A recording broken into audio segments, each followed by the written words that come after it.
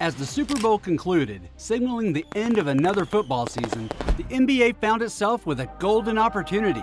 The first weekend solely dedicated to basketball, with the stage set for the All-Star Weekend, hosted in Indianapolis for the NBA's 73rd All-Star Game last Sunday. Anticipation was high. However, the All-Star Game failed to capitalize on its prime opportunity in a monumental way. It was a circus, a complete joke of a game that left spectators scratching their heads in disbelief.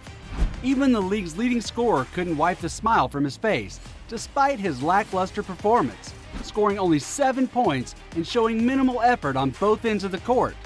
Even the rim was disappointed with his efforts. Yeah, Luka is terrible.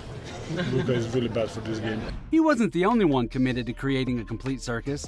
Nobody wanted to play anything remotely resembling defense, then launching shot after shot from beyond half court. Everyone stood around and let Luka and Jokic play their game of hot potato.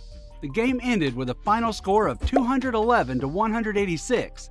Before this year, guess how many times in league history a team has scored more than 200 points in a game? You guessed it, never!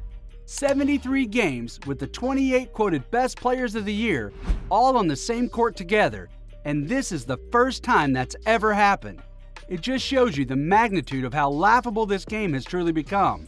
When was the last time we saw an interview at the end of the All-Star Game where a player said, "I tried so hard and got so far, but in the end it doesn't even matter"?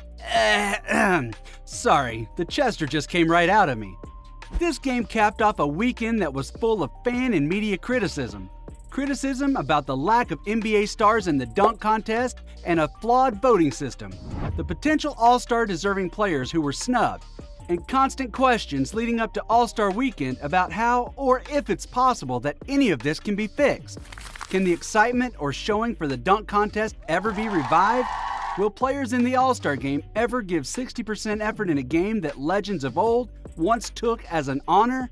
What will it take for the NBA administration, players, and Commissioner Adam Silver to fix this? Can it be fixed? Or will the NBA embrace this embarrassing circus act and bring out the lions and tigers and bears next year? Let's discuss a few of the improvements that were made to this year's All-Star Weekend while exploring some possible solutions people had around the league. Coming into this season, Commissioner Adam Silver had an improvement plan built on 3 priorities. The top priority was to reduce player rest for those who weren't injured. Fines were implemented for healthy players who chose to rest during nationally televised games, particularly star players. Additionally, he established minimum game requirements for eligibility for prestigious awards such as MVP, All-NBA Team, Defensive Player of the Year, All-Defensive Team, and Most Improved Player. These adjustments have already sent shockwaves throughout the league, notably impacting Joel Embiid's chance at an MVP award this year, where he appeared to be the frontrunner. The second priority was to foster player engagement in the in-season tournament. With a prize of $500,000 for each player on the winning team and $300,000 for the runners-up, this inaugural tournament garnered significant interest and commitment from players. Throughout the competition, players expressed their determination to win the lucrative prize money, showcasing their competitive spirit. Players were scrapping and taking charges. The tournament provided a platform for LeBron James to display his playoff-level performance, earning him the Tournament MVP award. It also propelled Tyrese Halliburton into the spotlight on a national scale, highlighting his potential as one of the NBA's premier point guards. While the tournament had its flaws, it underscored the potential of Adam Silver's innovative initiatives. Television ratings surged by 26% during the group stage, with further increases during the knockout rounds. Notably, the quarterfinal matchup between the Lakers and Suns drew an average of 1.97 million viewers, marking an 89% increase compared to a similar game window the previous year. That leads to the final priority, which was wanting the All-Star Game to be more competitive. He was excited to introduce new changes to the game, which were developed by listening to the players. The NBA decreased wait times during the introductions and halftime, since players felt the game focused too much on the entertainment side of things. He took it back to the East versus West format. After these changes, he really hyped up the game by saying, "I think we're going to see a good game tomorrow night." With the success of the in-season tournament and the strides made in improving player rest, fans were hopeful for a refreshing change in this year's All-Star Game. Anticipation was high for a fiercely competitive matchup among the world's top players. However, that couldn't have been further from the truth. You could read the disappointment and frustration in Adam Silver's face as he rushed through the award presentation. And to the Eastern Conference All-Stars, you scored the most points. Well, congratulations. Giannis, to your team, this trophy is yours. This was a very different reaction than the in-season tournament celebration. In this disappointment, there were some positive hints towards improvement.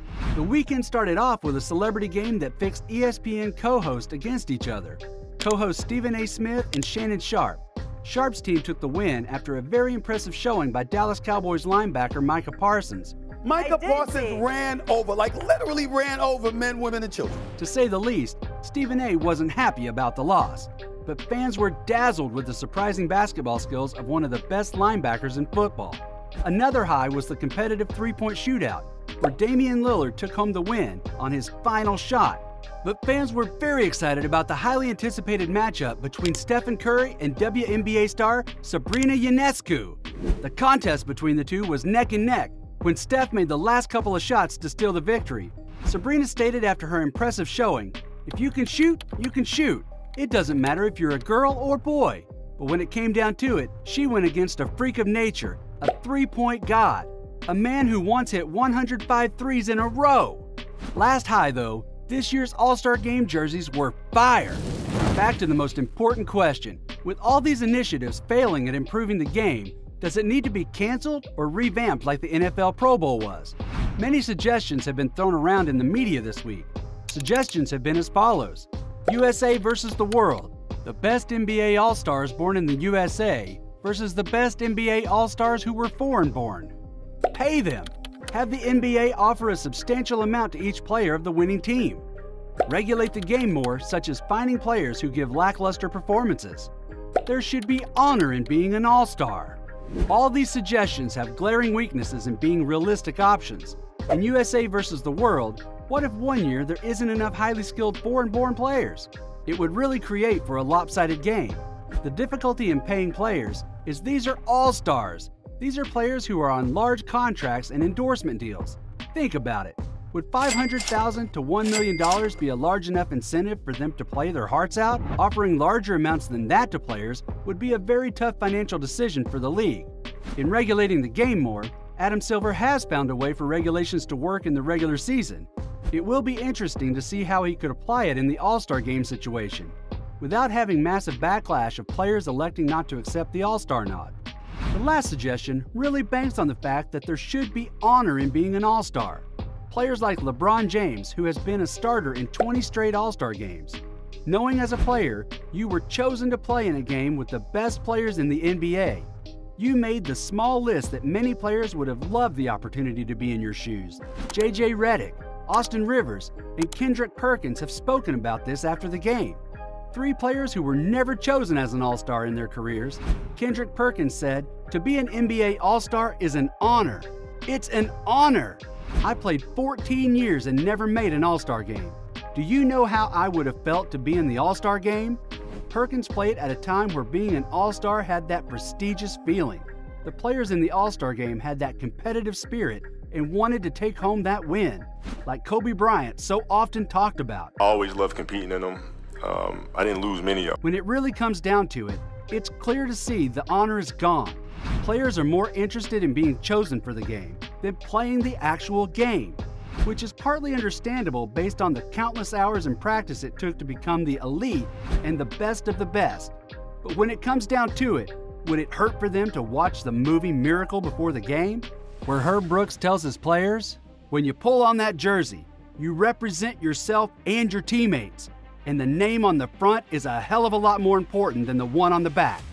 Based on the success of the money incentive for the in-season tournament, it's hard to think the league won't use that system for the All-Star Game incentives.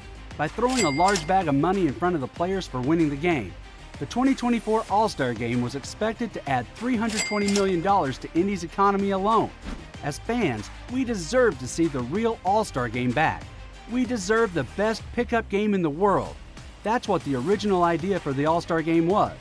That's what legends like Michael Jordan, Shaquille O'Neal, and Karl Malone competed for. to show they earned and deserved a place on that court beside the greatest players in history. They wanted to make a mark and build their legacy from that honor. It's hard not to go back and admire those days of blocks and charges, players doing whatever it takes to win the game and have those bragging rights under their belt. Let's hope changes happen to where we get this competitive nature back in basketball and get a 2025 All-Star Game for the ages.